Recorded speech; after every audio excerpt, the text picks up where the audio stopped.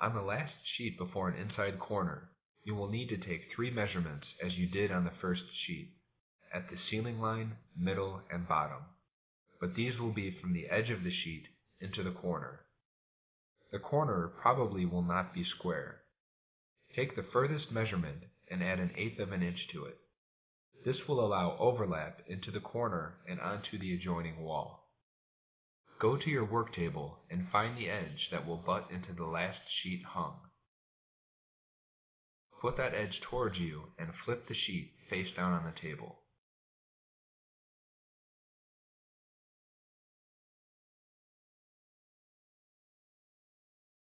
Measure from that edge into the sheet the same distance you just measured on the wall, including the 1/8 inch added. Place your level onto the sheet at the distance. You may have to remeasure from the level to the edge several times and in several places to make sure you are even. Hold the level with your off hand. With a single edge razor or snap knife, press the blade against the level and cut the paper, running the blade along the edge of the level. If using a razor blade, hold it between your thumb and forefinger. Move your hand, holding the next spot down before you slide the blade along. Cut slowly and carefully. Don't use excessive pressure and always use a new blade.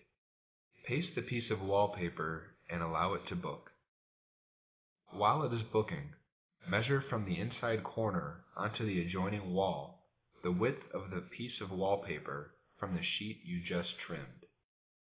Using your level, make a pencil line from ceiling to baseboard. That's your next plumb line. Hang your first piece of wallpaper into the corner.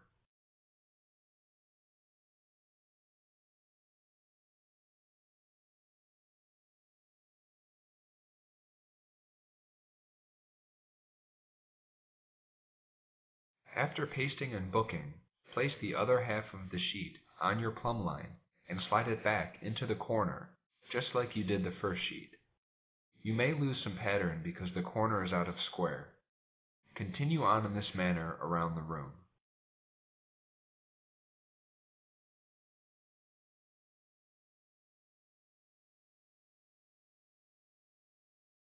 When your sheet falls up against a door or window, lightly tuck the sheet into the crease of the frame with your plastic smoother.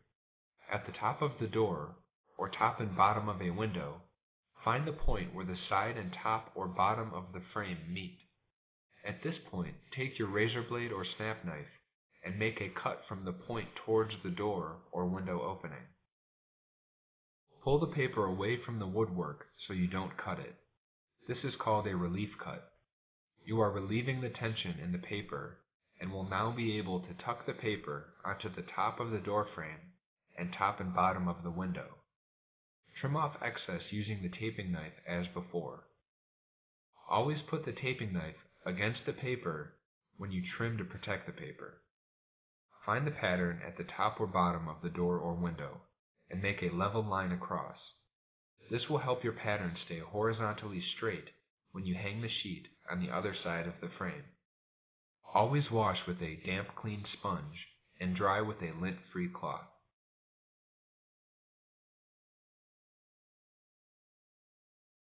To clean borders, murals, wallpaper, and cutouts, use warm water and a mild dish detergent. Never use harsh chemicals or abrasive cleaners. Always test a small area first. Dry with a lint-free cloth.